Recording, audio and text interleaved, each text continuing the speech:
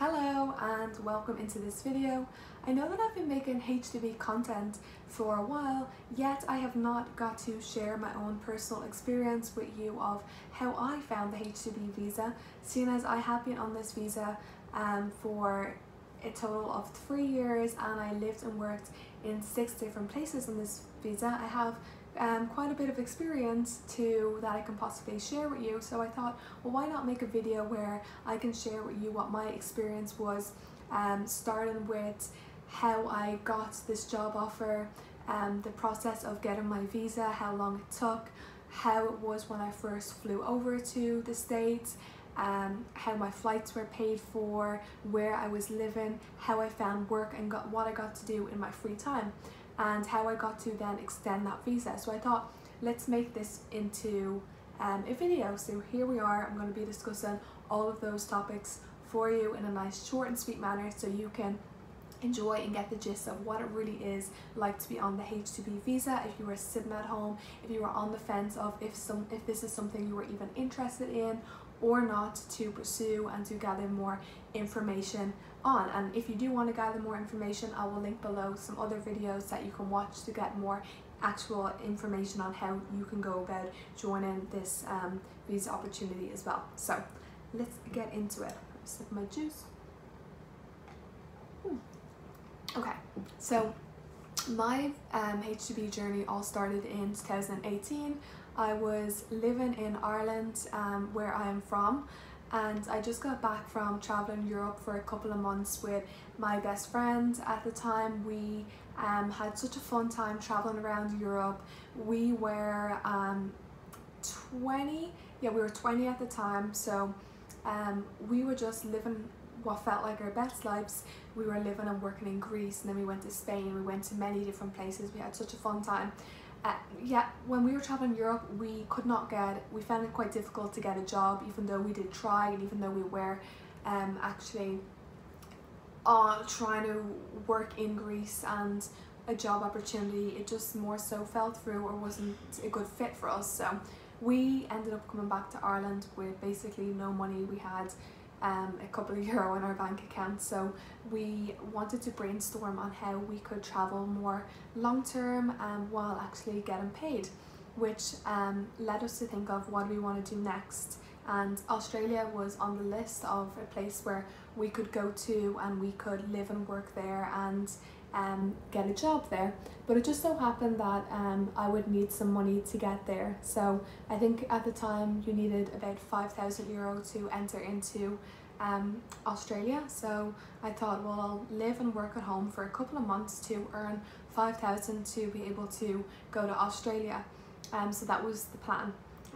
So I was, before I went traveling Europe, I was working as a personal trainer and a fitness coach, teaching many different classes, yet I didn't want to go back into that because I was only going to stay in Dublin or in Ireland for a couple of months to earn enough money to travel again. So I didn't want to really commit myself to more of what it felt like a long-term job. So I thought, well, hospitality will be the best thing for me to be able to go into and to possibly earn more money, because with the hours maybe I could work 2 jobs to earn even more money quicker. So that's when I started to research. Now when I was researching that, it just so happened that there was a recruitment agency for this H2B visa that was in Dublin at the time, seeking to hire people to go over to Florida. So this was around summertime. I think it was close to August when I received a call, and the recruitment company said that they had some job opportunities in Florida and they were interested to interview me, and the jobs would be in hospitality. So I thought, oh my gosh, great, well, I get to earn money and to be in another country, which was what they said, a temporary contract for 7 or 8 months, I believe it was. So that sounded fun and exciting for me. So I actually went for the interview and went through that process and actually got hired. I got the job. So once I got hired, there was some paperwork for me to fill out. I had to apply for my H2B visa, and then I had an embassy appointment at to get my H2B visa, and then I had to get the H2B visa into my passport. I also had to go for a Garda clearance, background check, and did I have a medical? I can't remember too much if I had a medical. I think I possibly may have had a medical. That's one part I do forget. And then my job started in October, so they flew me over in October. My flights were all fully paid for because on this H2B visa, it is the responsibility of the employer, so the person who is employing you, to provide you with your flights and to pay for them, pay for your transport to the job. So my flights were paid for, which I thought was unbelievable. I remember even thinking, was this a scam at first? Was this too good to be true? I remember my family was thinking the same thing, so we really were looking into everything and checking the fine print, because previous to that I had been offered a job in Europe as a holiday rep, and when I read the fine print of that, it really did not sound good because you had to almost like pay to get out of that contract. So read through this one, my family read through it, and it all sounded legit. So off I went, very short notice. So while I was in Ireland that time, I went back to working in a previous job I was working in city sightseeing, and I just worked there for a couple of months to earn enough money to have some spending money, because it is recommended that on this visa that you do come over with some spending money, as you won't be getting paid for a couple of weeks, because you may have to, let's say you get paid every 2 weeks, you may have to work a back week, which means it may even be a month before you get paid. So it's obviously good to have enough money to be able to fund yourself, to buy foods, to go shopping, or to do activities, whatever you want to do in that month before you get paid. So I had enough money to go over, and then when I took the flight over to the States, I'd already met some familiar faces, because we had a day together where I got to meet some of the other people who will be working as H2B, as employees on the H2B visa. And I also bumped into some of them again when I was at my visa embassy appointment. So I knew some familiar faces already in the airport, and we all met in the airport with the person who recruited us was also there. So it was really nice to have like familiar face and feel while we got to say goodbye to our families or whoever we travelled to the airport with, and off we went with our big suitcase to live and work for a period of 8 months over in Florida, which was where my job was. So my job was in Boca Raton in Florida, and I was living close by, I think 20 minutes away from where my job was. And anyway, so once I arrived over on the plane, we got to our accommodation, which was also provided for by our job. Yet the money for our rent did come out of our paychecks once we did start working. However, it was inexpensive, and the reason for that is because we were living in an apartment with 6 people, so it was 2 people per room, and we had single beds, so 2 single beds per room, and we had 6 people per apartment in the season that I was working on. So when we got there, we all got housed, we all got assigned to our rooms, we got to meet our roommates, and then we went on a shop to get some groceries, or to get some alcohol, or to get whatever we wanted to do to celebrate being there and meeting, trying to get to know our new not only in like employees or co-workers, but also get to know who were going to be our new roommates and our new friends for the season. So we all got to know each other, and we all actually went on a night out together, which was a lot of fun.